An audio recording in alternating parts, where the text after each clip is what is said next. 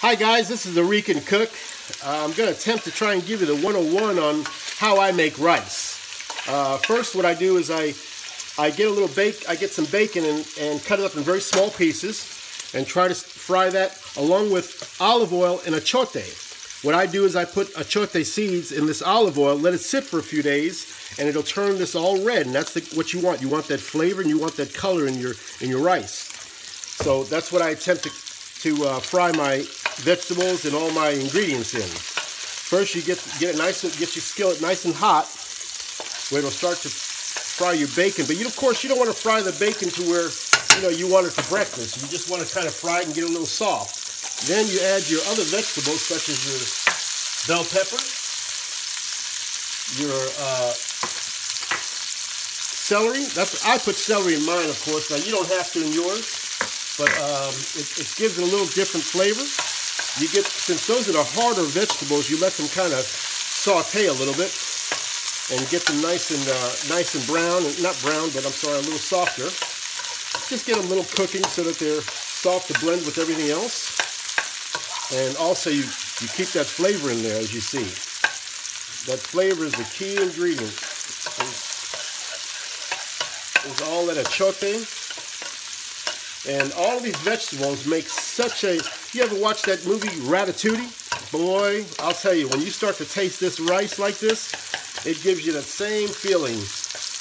You taste all the different ingredients in your bite. And I promise you will. Once you've got that kind of going, you add your cilantro. Now, what I do is I take my cilantro and I put it in a beef broth and freeze it, so it lasts a lot longer for me. This will last probably two months, if that long. But I don't. Of course, as you see, I cook almost every day. Remember, I'm a quarantine guy. That's why you're not seeing me, because I look like a gorilla, but I act like a chef. Anyway, so you put the cilantro in there. Let that kind of cook with that. Also, believe it or not, I add a little basil and parsley. And again, I take my vegetables and freeze them in either beef broth or a chicken broth, and it'll last you a whole lot longer. The water's going to dissipate, so it's not going to hurt anything. And you get that going a little bit. You see everything's kind of blending together. And you got to keep on stirring it, because of course you're doing this on a kind of a high heat. Okay, so you want it to sort of like a wok, if you will. You're cooking sort of like the Asian cooking. So just try to keep on moving it so it doesn't start to stick on you. And then once these harder ones are cooked, then you can throw in the softer ones, such as your onions, your garlic,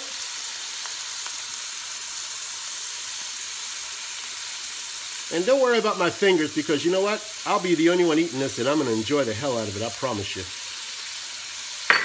Your capers. And your olives. Yeah, baby. Woo! Baby, turn it up a notch. That's what I'm talking about. Now you see all of that right here?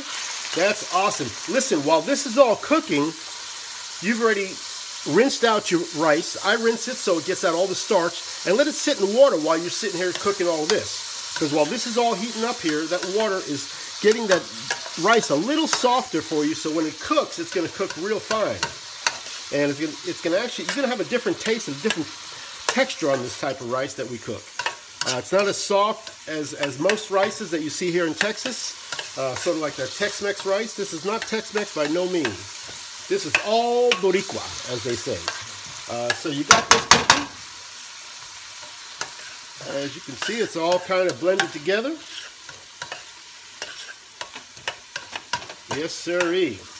And you know what? Well, as you're cooking here, you can still add a little more achote to your this is the achote that I get out of HEB or whatever grocery store that you live in. It's great achote. You add this to kind of, once you start losing that color, you want to get it back. And I add 2, sometimes 3 packages to a meal. It does not hurt it, I promise. You can't over achote this rice. It really comes out right. Anyway, you got this cooking. Looks like everything is blending just fine here. Okay. Now I remove it from the fire for just a minute while I get the rice. I drain out the rice, as you can hear me in the background, I'm sure, but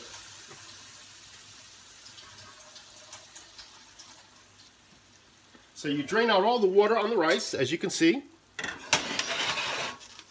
and you add that to the mix, and bam, you turn it up a notch one more time. Yes, sirree, Bob. This is rice like none other. You get that all blended together. And as you can see, you're getting the color into the rice. But me, I like a little bit more color. So I add a little bit more chote. Like I said, you can't over-chote this deal. And I'll add another one just to get it a little blended there. A little more flavor. Now, I've added the achote, and then I add about a sprinkle of red pepper.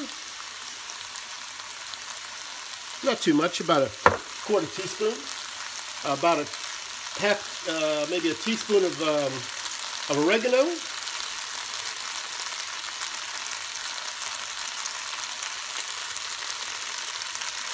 And a quarter teaspoon of paprika, and just a tab of Italian, because you know what, the Italians almost have the same flavor as we do. You add about a quarter teaspoon of Italian. Get that all mixing still. Again, you got to keep on stirring it because you're on high heat here, so you want to keep on stirring and get that going. Once you kind of get the rice where it's a little drier and that's when you're about ready to put in the chicken broth.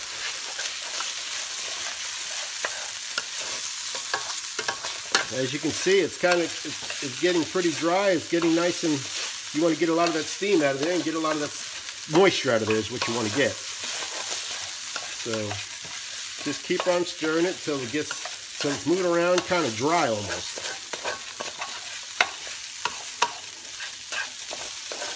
Boy, that's looking good already. Can't you see the flavor in all of this? Okay, now you add your chicken broth. And you have to add enough chicken broth to where it comes just above the rice. So I didn't quite put enough in there, but I'll put some more in there. Just above the rice. It's actually almost 2 cups for every cup of rice is what you put in there.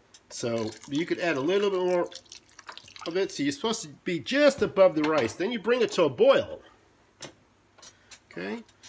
As you're stirring it around, you bring it to a boil.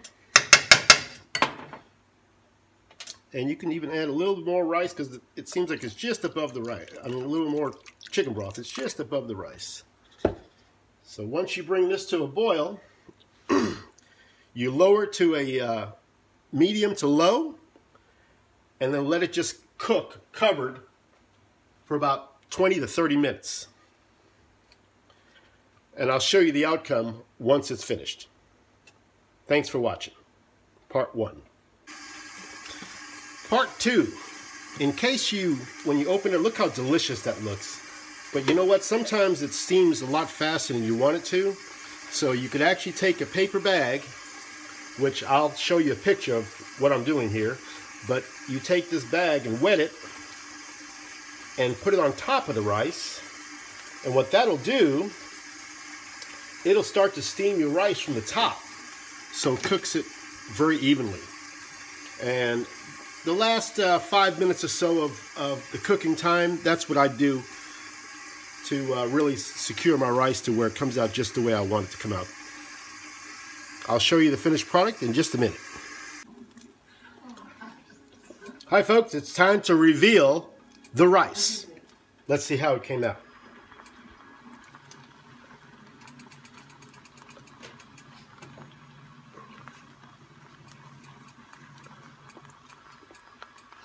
It is perfect. Oh, thank you, Lord.